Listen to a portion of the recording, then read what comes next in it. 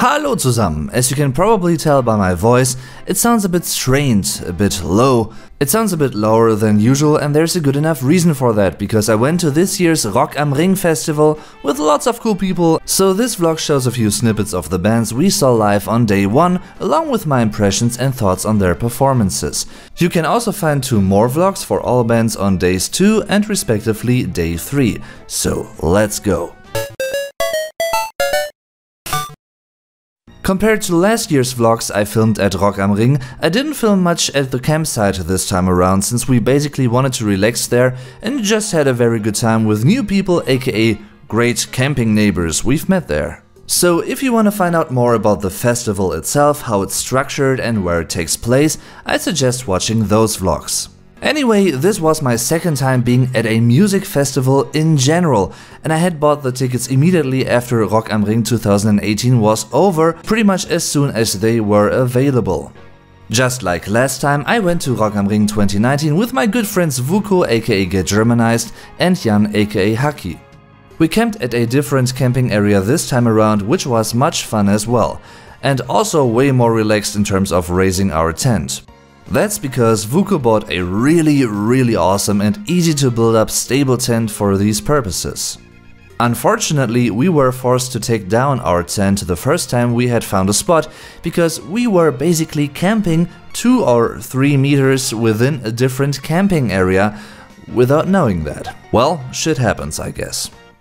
Anyway, at our actual campsite, we directly got in touch with our really friendly and likable camping neighbors and hung out with them for the remainder of the day. Then on Friday, June 7th, the first actual festival day started. In the early afternoon we walked to the festival site in order to see the first bands live, and here are my impressions for all these bands we saw on day 1. All in all, we managed to watch 5 bands in a row in front of the same stage, which is the main big stage in this case, the Volcano stage.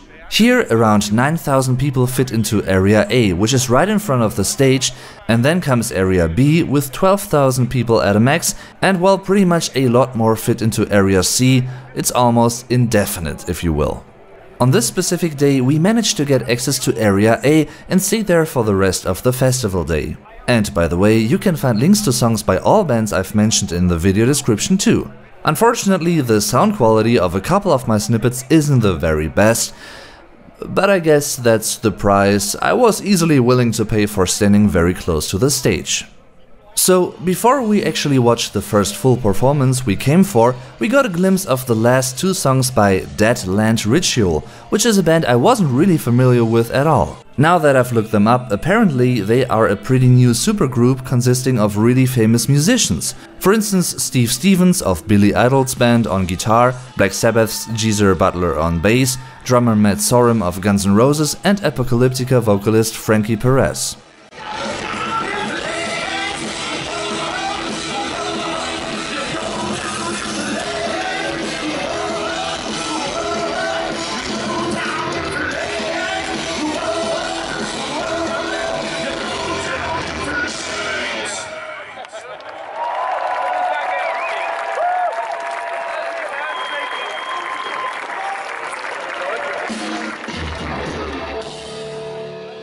After them and the usual Umbaupause, die Umbaupause Singular, die Umbaupausen Plural, the intermission for the next band, we were looking forward to seeing Halestorm live.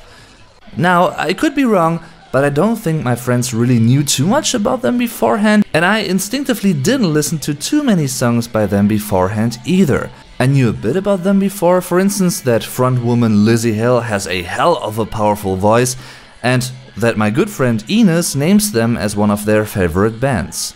As you can see, it was a bit rainy here, but to be honest, I don't really care when I'm at a festival. Most of the time the weather was okay or even good, but we also had a few little rainy periods in between. Oh well.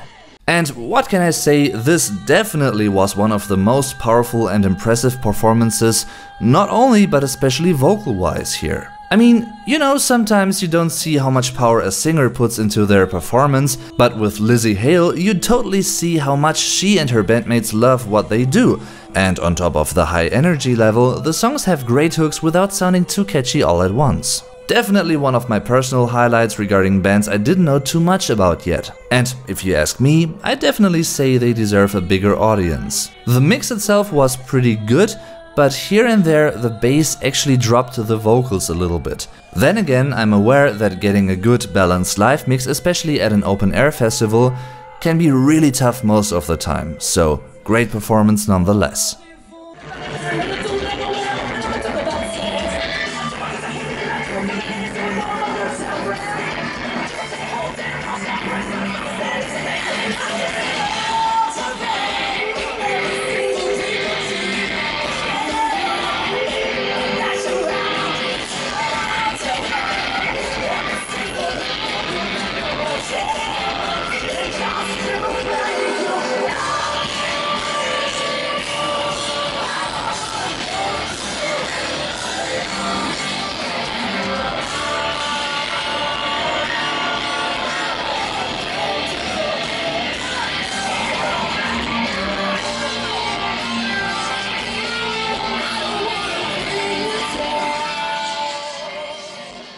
The same is true for the next band, Alice in Chains. Again, while I'm already familiar with their discography, I guess my friends only knew vaguely about them.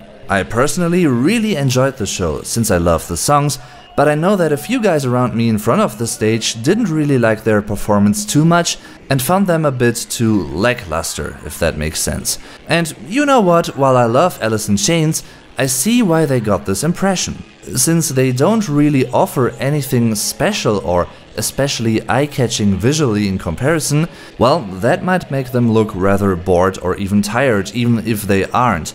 Then again, singer William Duvall really interacted with the audience, and we even got a pedal pit, which I think looks hilarious. This is really geil.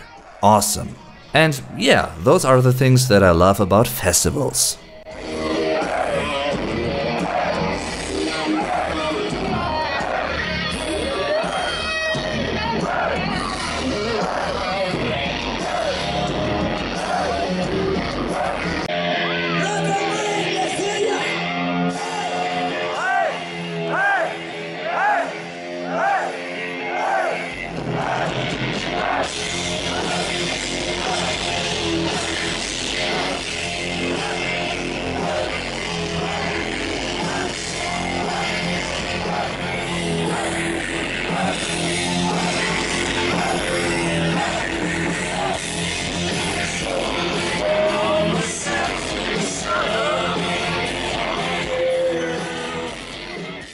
Now to the next band, Slash featuring Myles Kennedy from Alter Bridge and the Conspirators. I have seen Alter Bridge live twice before and I love them a lot, so I knew what to expect vocal-wise. Honestly, I consider Myles Kennedy one of the most versatile vocalists in modern rock and metal, and I love the more classic rock and roll approach to rock music he's playing with Slash and his band. On top of that, this band is loaded with charismatic people, whether it's Slash himself, or Myles Kennedy, or for instance bassist Todd Kearns, who sang Slash's tune Dr. Alibi in honor of Lemmy from Motorhead. As you can see here, drummer Brent Fitz actually has something we'd call der Windschutz, the windscreen, standing in front of his cymbals, which was a good decision sound-wise. Before this gig, Rock am Ring founder and longtime CEO Mr. Marek Lieberberg came on stage, greeted us and told us about a potential upcoming heavy wind section for the next hour, which in the end was relatively harmless, so luckily no gig had to be postponed or stopped. One of my favorite tunes in this set was the Guns N' Roses tune Night Rain, which really allowed for the band to shine and to showcase everything they have to offer quality-wise. For instance, the high-pitched chorus vocals by Myles Kennedy just fit perfectly as a powerful contrast to the roaring guitars.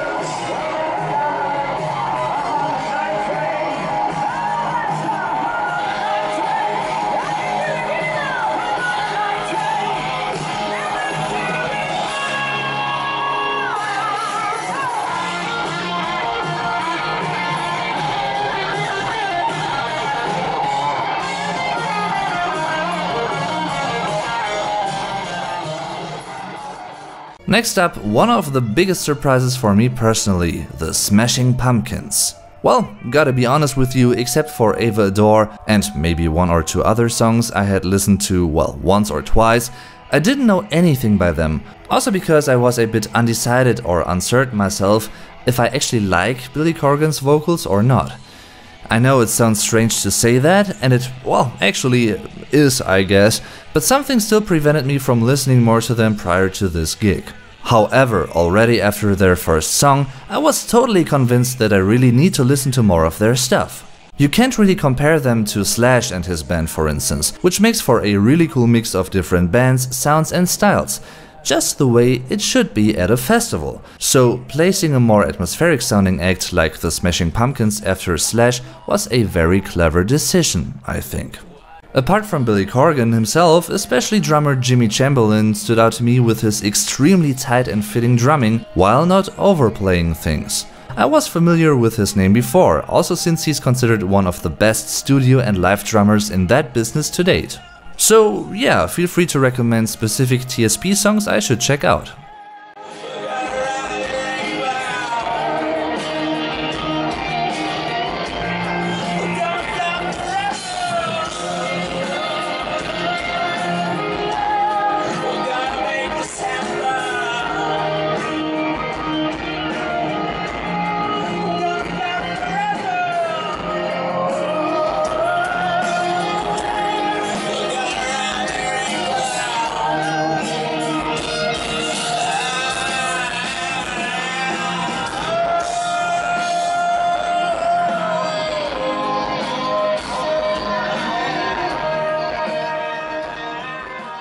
If you've seen a couple of my live streams or even this video right here, you will probably know that Tool is one of my all-time favorite bands, really. After having seen A Perfect Circle live at last year's Rock am Ring, I was already really happy to have had the opportunity to hear Maynard live, well, in any constellation pretty much.